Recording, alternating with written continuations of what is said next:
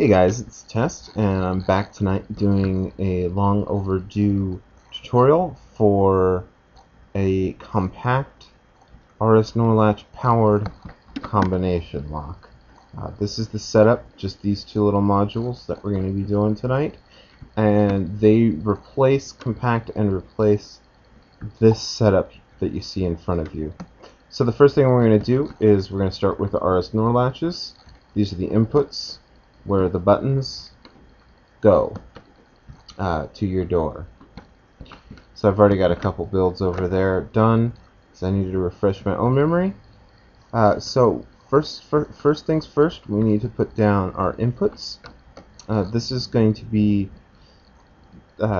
where our buttons, wherever you have your buttons, that your numbered buttons for your combination lock, you're going to hook them up to this piece of redstone that's on top of these blue blocks here. And then we're going to put in our RS Norlatches. Start off with little exclamation marks. We need a block, a redstone torch facing your input, then two more blocks just like so on top. Redstone torches on the far side, far top side, not a turquoise blue block. Okay, and then two redstone on top to complete the latch. And what these, this right here is what replaces all of that. Okay. So we got the RS Norlatches in now, and now if we were to, this is both the outputting torch and the reset input, which it's going to actually act as both for us on this build. If we place it two redstone out from there, and then repeaters or diodes facing to the right, we will have our chain. Now this is going to be the output line over here to the door, wherever our door is. Let's go ahead and hook our door. Oh, we're going to need another door. Okay, and I always urge you guys to place your doors sideways. And that is so that it cannot be hacked by a redstone torch. And for those of you who don't know what I'm talking about, I will show you real quick. If you just place your redstone door, your door straight, you can open it just by putting a redstone torch in front of it. With this setup, you can't. Okay, so that is the most basic combination lock setup there is. It's when we put our buttons in, we'll see that we have to press them in the correct order. You can see that it fire off and change states up top. If I were to press this one out of order, it would briefly turn on, but this one right here, since it is not off, this torch is still on, which carries into the reset for this latch, because the reset is down here. So as soon as this goes off, it says, oh no, I gotta turn back on, and that's what happens. So we at this point do not have any way to tell the lock to reset if someone does do that, though. Just now I can just keep pressing buttons until eventually, eventually I hit all of them and our door opens. So that's what we're going to do next. So for that, what we want to start with is redstone torches along the sides. Now this is going to be the right side off of your input.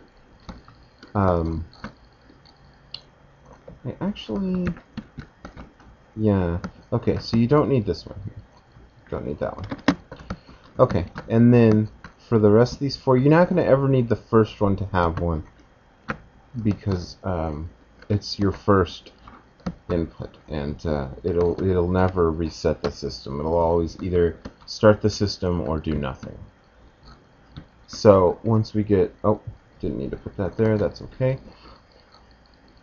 So this redstone torch, one redstone dust below, then a set of diodes along, and so far none of our diodes need to have their ticks adjusted at all.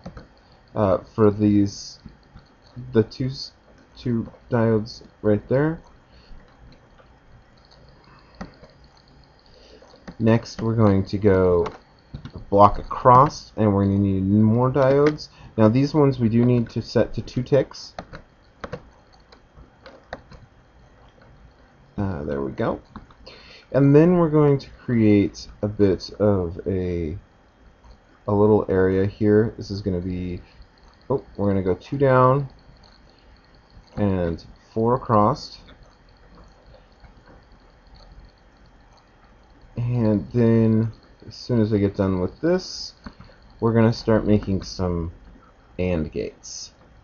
And these are going to be what makes it so that if we press the wrong button, we get a negative response or a reset.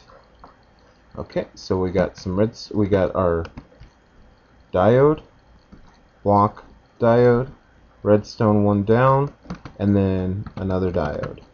And this one also needs to be set at 2 ticks, guys. Just like that. Sorry, I know I'm running at fly 3 times speed. I probably should not. I should probably turn that down to 1. But I don't want to type right now because it's very loud. And you guys probably already hear my keyboard. I know you I know some of you guys really hate that, and I do apologize, but for now, that's just the way it is. Okay, so we're going to need our diode, down a block, dust, diode, 2 ticks, 2 ticks, and then our block, oop, not quite, not there, block, torches on the outside of those blocks, the far side, and then we can go up and over, and what we're doing here is we're going to be creating AND gates. Like I said, I guess I'm just repeating myself now like an old timer. What did I say there, Sonny? Anyhow, so basically what we're doing here is the lock needs to know if I'm pressing the buttons in the right order, and the only way that we can get it to know that is by checking to see if the redstone torch comes back on. So let's say, for instance, here we've clicked this. That's the first input. It went in alright, but we're going to go down over here to input 4. Now you saw the states change there. So what happens is we get our signal comes through here. It says, okay, we're turning off. So we're going to come down here. We're going to shoot through here. We've got a little bit of delay here, which activates this portion of the AND switch.